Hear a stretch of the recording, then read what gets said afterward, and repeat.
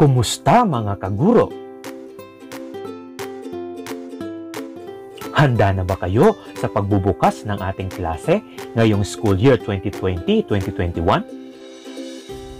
Marahil mahirap nga naman makipagsapalaran kung may pandemic na nakaambang. Ngunit bilang guro, kailangan nating mag-isip ng paraan. Hika nga, learning is everywhere, anywhere, and it never stops. Tara na't ating pag-usapan ang ina-ina apps na ito. Simulan natin sa Kotobee Author. Ito ay isang comprehensive ebook creator and EPUB editor, suitable for education, training, and publishing. With this, you may easily create interactive ebooks or modules rich with video, audio, 3D, book widgets, questions, and more. You can also export your ebook to many different formats, which can be opened using the free Kotobee Reader app or using any of the popular ebook readers available in the different app stores. For more understanding, panoorin yung aking video on how to create e-module using Kotobee Author. Search it on my description box of this video or you can find it on my uploaded videos. At eto namang Kotobee Reader is the tool upang mabasa ang ating ginawang interactive ebooks or modules on web, mobile, and desktop. Tara na! Using Kotobee Reader, atin nang tunghayan ang different interface ng aking output in the different platforms. Sorry, it's DJ.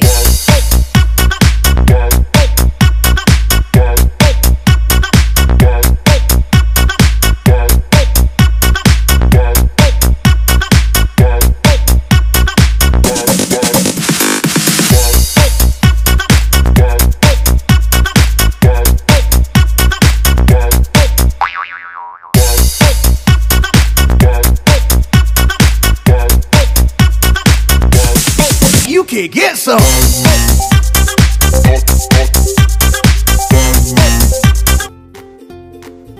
Ito na ang kabuuan ng aking output. Ayan, makikita nyo ang aking dalawang apps, Kotobee Author, Kotobee Reader.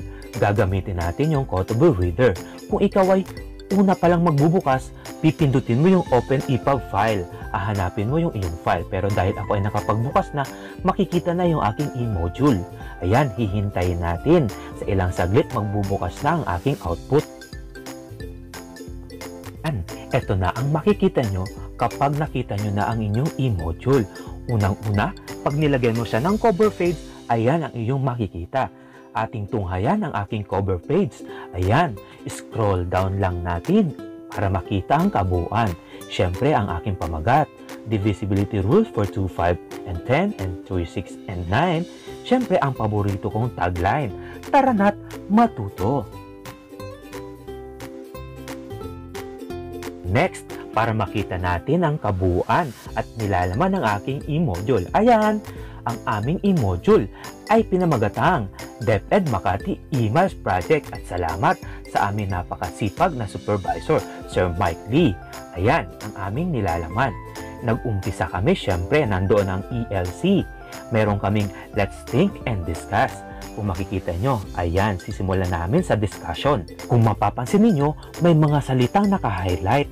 Yan yung ating ginawa sa Kotobee Author, kung saan nag-aatas tayo ng link at yung pop-up message.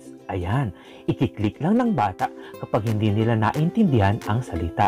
Attach din ako ng image at sinamahan ko ng problem.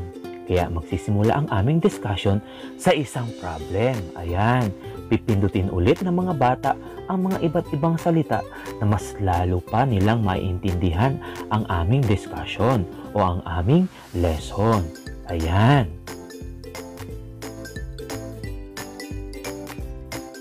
Sa bandang baba, makikita ang Q&A kung saan tatanungin ang sarili at mag-iisip ang bata. Ikiklik lang niya ang sagot para ma-compare niya kung tama ba ang kanyang nasa isip. Ayan, divisibility rule at kung ano-ano pa.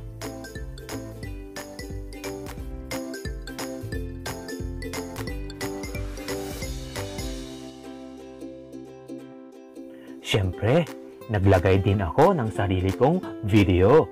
Siyempre, lalayo pa ba ako? Inattach ko yung aking mga video na in-upload sa aking YouTube channel.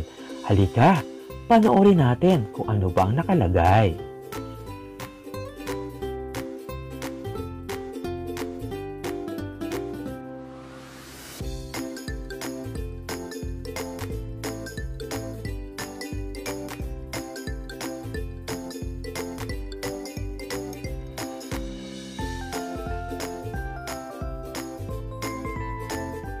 Ayan ang unang ELC, Divisibility Rules for 2, 5, and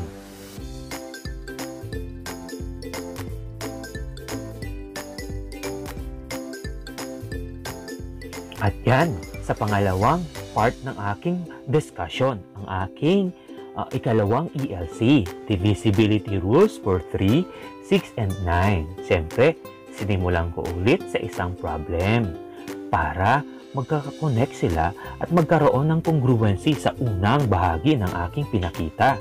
Ayan, tingnan natin.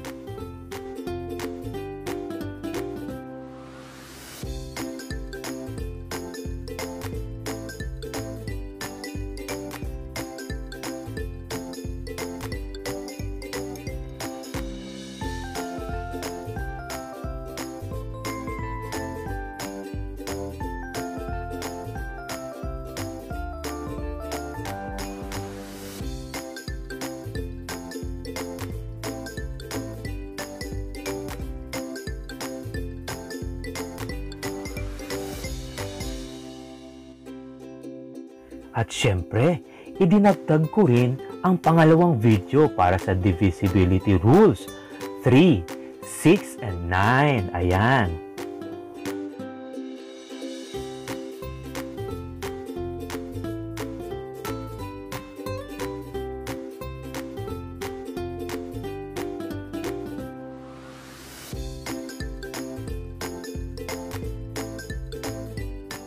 Ayan, para sa pangalawang bahagi, ang Let's Practice and Apply, kung saan naglagay ako ng iba't ibang mga practice exercises para naman mas lalo pang mahasa ang skills ng mga bata sa pagkuha ng divisibility o kaya ng factor.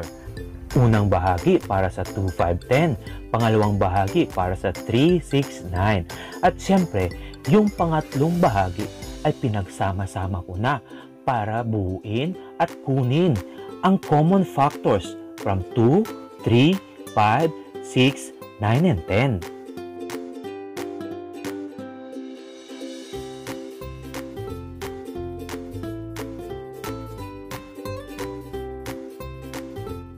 At ang pinakahuling bahagi, let's connect and extend, kung saan naglagay ako ng mathematics time.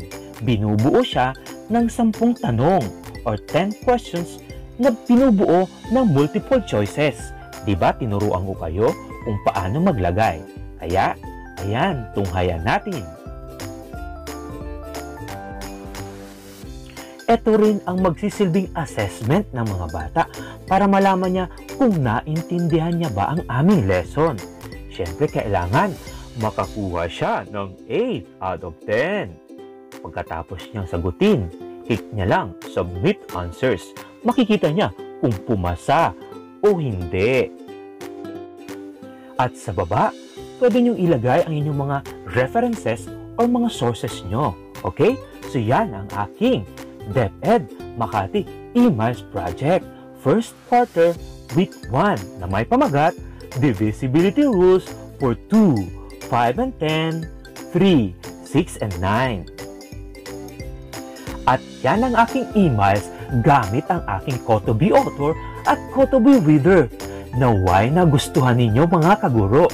Don't forget to subscribe and share my video. Ako ito, Simply Marbs. Goodbye, God bless, happy learning!